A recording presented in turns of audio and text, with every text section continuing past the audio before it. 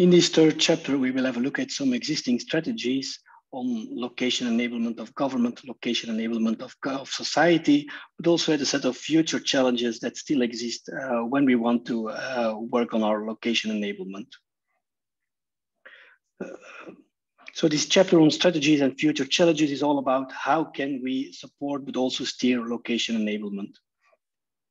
Now, summarizing this, we see that there are in fact two main types of challenges. On one hand, there are challenges with regard to the demand side. It's about how can we make sure that location information is and can be effectively and innovatively used in public policies and digital public services. That's the demand side that should be addressed. But there's also the supply side, because even though there's already existing infrastructures, existing data spaces already are making available a lot of data. It's about how can we make sure that they really provide data in such a way that they support the provision, support policies and services. Now, the strategies on location enablement, it's all about addressing these two challenges in such a way, in an integrated way. So we focus in this chapter is on the existing strategies or existing strategic approaches and initiatives on managing and maximizing the value of location information through location enablement. In this chapter, we will look at examples of existing strategies at 4 levels. We start with the international level. We also look at the European level, national level, and then finally subnational level to show how strategies for realizing location enablement exist and are being implemented at each of these levels. Let us start with the international level by having a look at what the United Nations are currently doing with regard to location enablement. Talking about the United Nations, we see in fact 2 main strategic documents.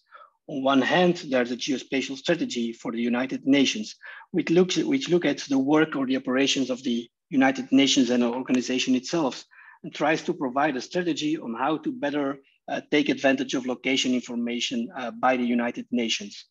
Interesting element of their strategy is the idea of delivering as one, where geospatial data could support the work of different departments, different people within the United Nations. I think this idea of working together and delivering services one is an important element of location enablement.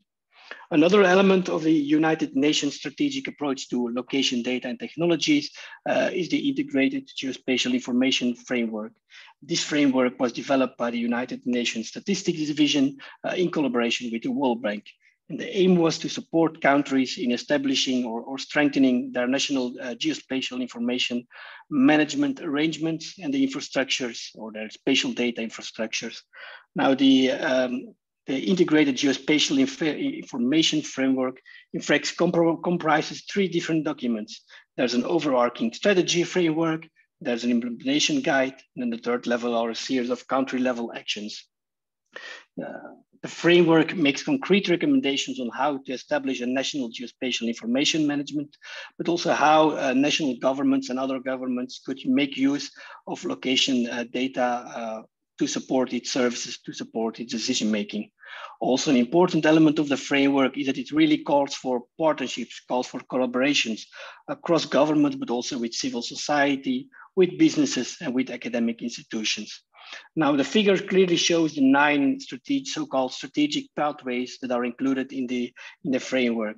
It shows the importance of elements related to governments, technology, but also the people side. If you look at the European level, we see an interesting strategic framework or overarching framework in the European Union Location Framework Blueprint, which is a guidance framework for the use of location information in policy and digital public services. The blueprint is fully in line with the European Interoperability Framework because it considers various aspects of location interoperability in particular. Originally, the blueprint was developed in the context of the EULF project under the ISA program. Afterwards, it was updated regularly to reflect updates or to reflect latest developments, latest trends on the technology side, but also on the policy side. This update took place under the ELISA project, which is part under the ISA Square program.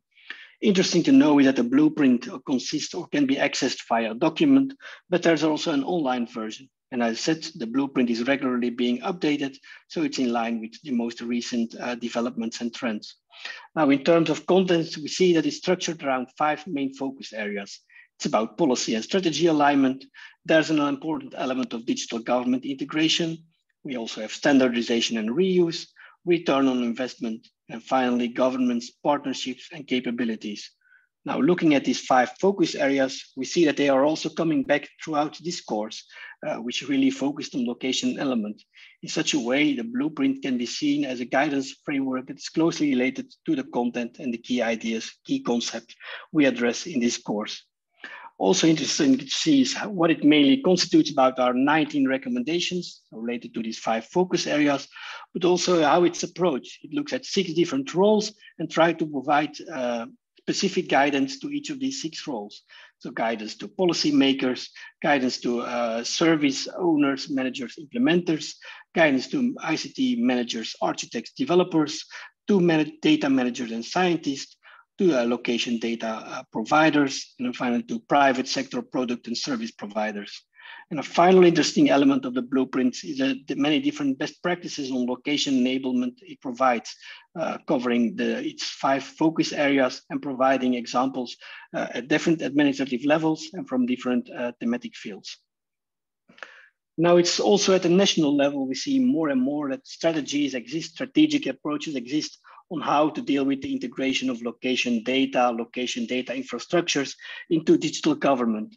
In 2019, a study was taking place within Europe where an investigation was made on how different European member states were dealing with the integration of location data into digital government. Now, this study was able to, in fact, identify 3 main approaches. There were countries that were working really on one fully dedicated strategy on how to well integrate location data into digital government. You also had a set of countries that rather looked at how can we integrate elements of location data of SDI into our wider digital government strategies. And finally, we still had a set of countries which did not really have such kind of strategy, but rather were looking at location data SDI more as a technical issue. Now, at the bottom of the slide, we provide 4 examples of more recently launched strategies from 4 countries: the Netherlands, Germany, Sweden, and United Kingdom. So 4 national strategies, all dealing with taking advantage, maximizing the benefits of location data, location technologies, and making sure that we can move towards location-enabled digital government and even a location-enabled digital society. But also at the lowest level of government, we see that strategies exist on how to better integrate location into our digital government and how to really realize the added value, the benefits of location data, location technologies. Now, it's important here to highlight or to stress the importance, how should I say it, or the specific role of these local governments, these cities, these municipalities, and these regions. They are important on one hand because they really support, or they are the level the closest to the citizens, and they support these citizens during many key life events. That's already what makes them a very relevant administrative level. On the other hand, we also see that subnational governments are working or responsible, are collecting and generating a lot of highly valuable location data, which is not only valuable for their own processes, their own services, but which also could be extremely valuable to other governments at other administrative levels and to parties outside public administration.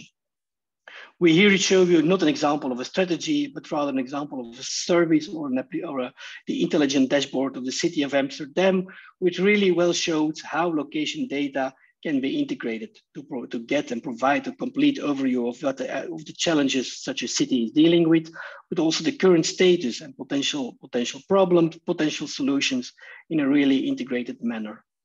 Now, this can be seen as an example of an, should I say, advanced city or an advanced subnational government. Now, when talking about these subnational governments and their strategies, it's important to be aware that there are really important differences and that they're not all at the same level of development. This is shown by a recent study in the context of ESPON that really compared the stage of digital strategies in different cities from different sizes and different parts of Europe. Now, without going through all the details of this figure presented on this slide, think it's really important that we are aware of these differences between cities in different parts of Europe, and cities with different size, etc. But overall, the key message is that subnational level governments are an important actor. And it's also important that they work in a strategic approach, or that they develop a strategic approach and work in a strategic manner to make sure that all the city departments work toward the same direction, to make sure that they can optimally take advantage of the added value of location data technologies. Now, throughout the course, throughout the different modules, not only this one, but also the previous modules, we talked a lot about the challenges that need to be addressed. We talked about challenges with regard to location data, challenges with regard to interoperability, etc. Important to realize, and that's what we would like to highlight with this slide, is that there are many different other challenges that still need to be addressed when we are really want to make sure we are location enabling our government, location enabling society. Just one example are the many ethical issues, or the many ethical, social, and cultural applications related to using location data, collecting this data, managing this data, sharing this data. This is about aspects of privacy, security, safety, etc. It's about data ownership, transparency, and trust. So ethics can be considered as a wider, the wider series of challenges that really needs to be at least recognized, but also take into consideration when we are talking about location enablement. This also is applicable to the concept of fair data. It's about findable, accessible, interoperable, and reusable data. Now, in this course, we already talked a lot about interoperable data, interoperable systems. It's important to also look at how can we really make sure that the different data can be found, can be accessed, can be integrated, and can be reused by those that could take advantage of this data. So we see still a lot of challenges with regard to realizing these fair data ecosystem, data infrastructure, and the same applies to data quality. I'm not going to discuss all the issues with regard to data quality that can exist, but there are still some issues that result in a situation that we cannot fully take advantage of location data. Finally, also related to this course, there's the issue of digital skills, awareness on the many different opportunities, the added value of location data. How can we make sure that non-expert users are aware of this added value? How can we make sure that different type of people have the skills, have the knowledge to deal with these data, deal with these technologies? So just to set, and again, also this is just a selection of challenges that needs to be addressed when we really want to realize location-enabled digital government as part of a broader location-enabled digital society. So in this, what we did in this final chapter, we focused on strategies on integrating location into digital government. And we show that these strategies exist at many different levels. We just provide a set of examples to show you what we mean with these strategies and what are the key elements considered in these strategies. Also in this chapter, we also want to make sure, we also want to show you that there are many different challenges that need to be addressed when we really want to make a transformation toward the location-enabled digital government. Some of these challenges have been explained already a bit throughout this course. Others require new courses and new research to better understand and to make sure that people are able to deal with these challenges.